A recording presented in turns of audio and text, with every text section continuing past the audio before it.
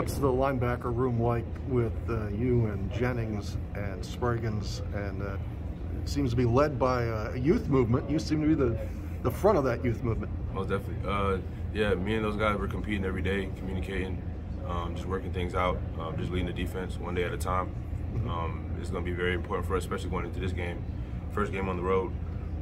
So it's going to be very important for us to, continue to keep the defense up and communicate well. What can you tell them about playing in the Big Ten on the road? Like I tell them every game, stay poised, take control. Whenever you're out there on the field, take your opportunities and make the plays that you need to make. It's nothing different than playing at home. We're just at a different scenery.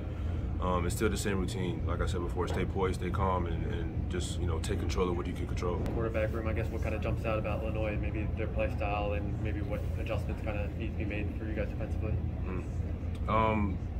Well, outside of their quarterbacks, they have good running backs, good tight ends, good receivers. They have good personnel, with all around their offense. So, like I said before, it's going to be a good game for us.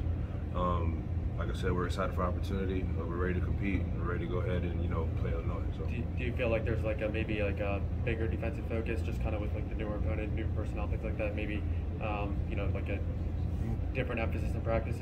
No, like I said before, we're just playing our brand of football.